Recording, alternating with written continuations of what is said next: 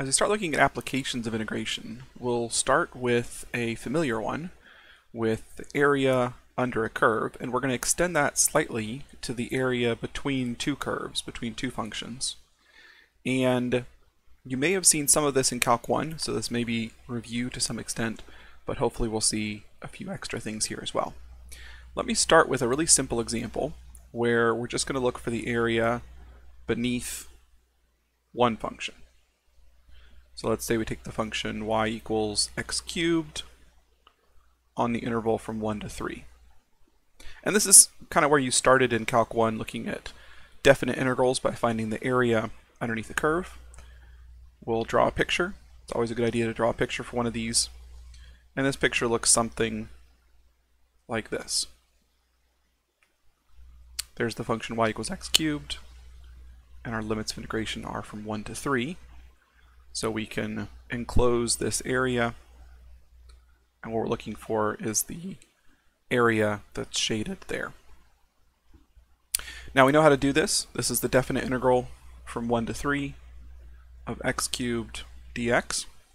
And if you remember, you started back in Calc 1 by looking at this, and you divided this area into small vertical rectangles, one of which I'm shown here.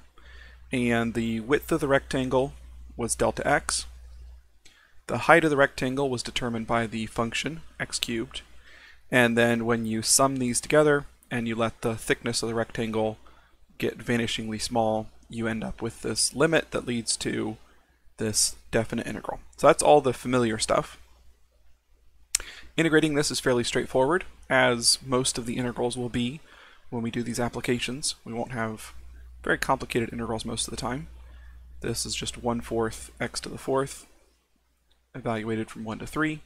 So that would be 1/4 times 3 to the 4th, which is 81, minus 1/4 times 1 to the 4th. And this turns out to equal 20. We won't spend a lot of time doing the arithmetic there. So this is very familiar. This is already something that you are comfortable with. And when we want to extend this to the area between two curves, I'll just point out that we actually did find the area between two curves here. When we said the area beneath y equals x cubed, really what we meant was the area between y equals x cubed and the x-axis, y equals 0. So really, we built two functions here, one at y equals 0 and one at y equals x cubed, and we found the area between them. So we've actually done this before, and it's just a different way of looking at it. But now if we make a different function be our lower function, let's see what happens. So for example, let's say we want the area between y equals x squared and y equals x. Now notice the difference between the two problems. First of all, now we're saying the area between two curves, but also notice that before we were given a specific interval where we're looking for the area. In other words, we were given right and left bounds to our box that we were drawing in, and that gave us these boundaries on the right and the left. This time we're not given the boundaries on the right and the left. We have to think about how to handle that separately. As you go through this section and you do homework examples and other problems on this, you could be given limits of integration, you could be given a left and a right bound, or you could not be given those bounds. And so you have to know what to do in either case. So since we're not given an interval, there must be a natural interval to use. In other words, there must be bounds that we can figure out based on the picture. So we should really draw a picture to see what's going on here. If we draw y equals x squared, that would look something like this. It's parabola. And then y equals x would look more or less like this. Now that we've drawn the picture, you should be able to interpret what we mean when we say the area between these curves, meaning the area fully bounded by them. So we need to have a closed bounded area to do this problem. We can't have an open-ended thing. So we can't use this area up here because that's open-ended and it's just going to continue to grow. and the same thing on the left side. But in between, there's this enclosed area bounded by these two functions. So what we're looking for is this shaded region right here, which means we need to figure out what our bounds of integration are based on what the left and right endpoint of this area is. In other words, we're looking for the values where these two functions cross each other. Now for y equals x squared and y equals x, it's pretty easy. You might be able to just interpret the answer and figure out from the picture what those values are. But if you can't do that so easily, let me show you in general how to do this. You would set the two functions equal to each other and then solve this for x. Now I should caution you, when I write this down, you may be tempted to say, to solve for x, let's just divide both sides by x, which is a place to start, but if you just do that, you will miss something. Because when you divide both sides by x, you're assuming that x is not 0, because we're not allowed to divide by 0. So the moment you say, let's divide both sides by x, you're saying, let me ignore the possibility that x is 0 and proceed from there. So if you do that, you'll figure out x equals 1 is one of your answers, but you'll miss the possibility that x could be 0. So if you're really careful, you could say, okay, let's assume for a minute x is not 0, divide both sides by x, we get 1, and then let me check and see if 0 is the other answer, and in this case it is. But that's a little bit messy and a little bit prone to error. So let's find a better way to do this. A better way to do this is to subtract x on both sides and set up this quadratic equation, which you can solve in this case by factoring. You can factor out an x. And now we're not missing any answers. Now we see the two answers are x equals 0 and x equals 1 based on that quadratic equation. Of course, you could also use the quadratic formula or any other method that applies.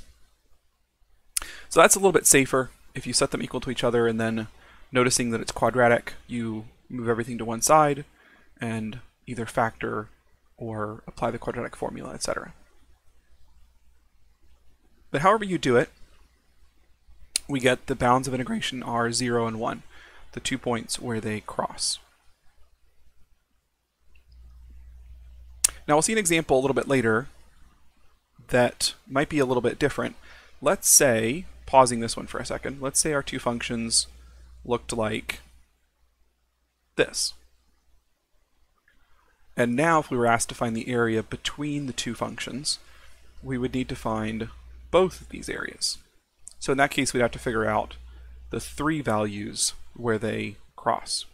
We'll get to those later on, but it may be that your functions cross more than twice, and that's why it's always important to draw a picture at the beginning so you have a sense of the overall structure of the problem and you can predict how much you need to look for and how complicated it's going to be.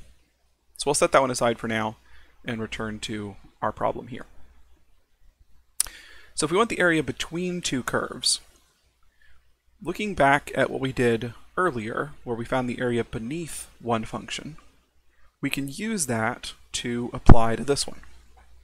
So if I want the area between them, what we can do is we can find the area under the upper function. So in our case, the upper function is the straight line y equals x. If we found that full area,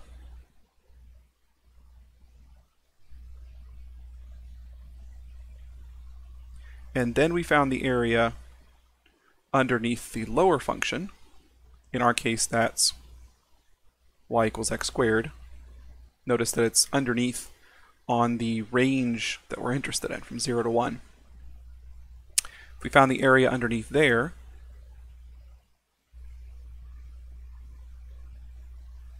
and removed that from our earlier area, if we found the area under the upper one and then subtracted the area under the lower one, what would remain would be the shaded region that we're really looking for.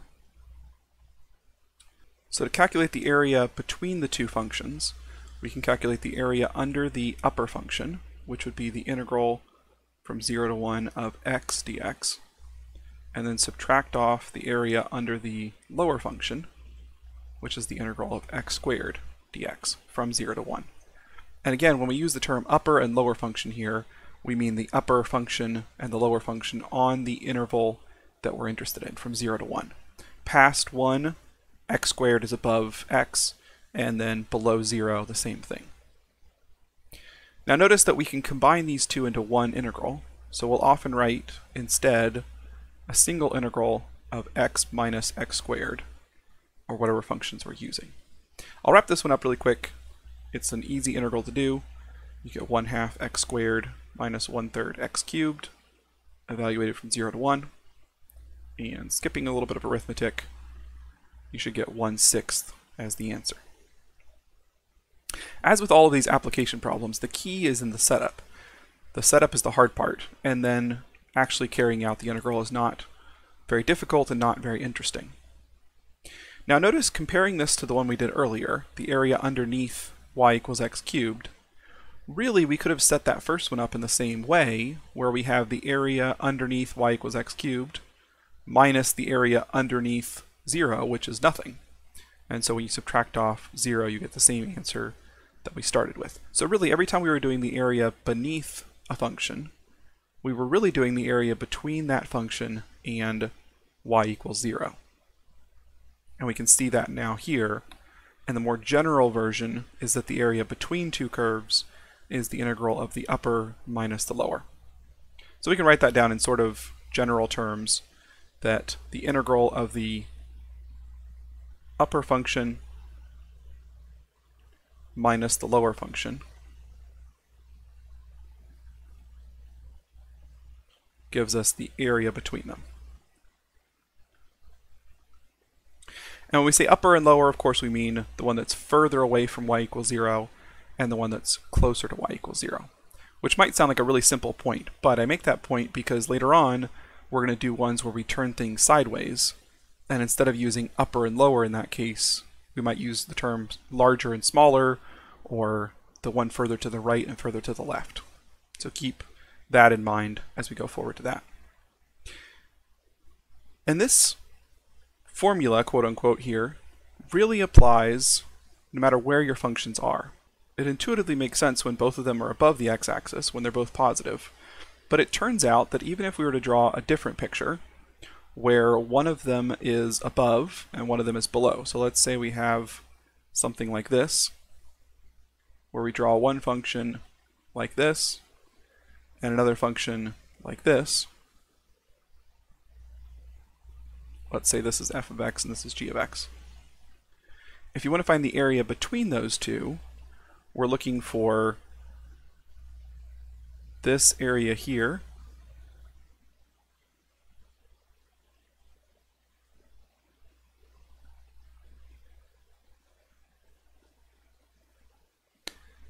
combined with this area here underneath the x-axis. And so you might look at this and say, well, we're really going to be adding two areas together because we have one area above the x-axis combined with an area below, and really starting with two separate pieces and adding them together. But if you think carefully about this, the area in blue underneath f of x is going to be the integral, let's call these limits a and b, the integral from a to b of f of x. The area underneath the x-axis, the area shaded in red there, will be related to the integral of g of x. But if you think about it, when you calculate the integral of g of x, is the answer going to be positive or negative? Since that area is below the x-axis, it's going to be negative. And back in Calc 1 and up to this point, when we've talked about the area under a curve, we allowed for the possibility of negative areas, just as a way of keeping track of whether the area was above or below the x-axis. When we start using the term the area between two functions, we're going to go back to that sense of area as being a positive value only. So we're going to think about just positive areas. So really the area underneath the x-axis, if we want the positive version of that, we would need to make this negative. Because when we calculate the integral, we'll get a negative number. So the opposite of that would be the positive area. So when you add those two together, it really turns into the integral of f of x minus g of x again. So even if one is above and one is below, the formula of upper minus lower still works because we've counted areas below as negative. So everything's consistent and it all works together. In fact, you could think about a picture also where both functions are negative, like this.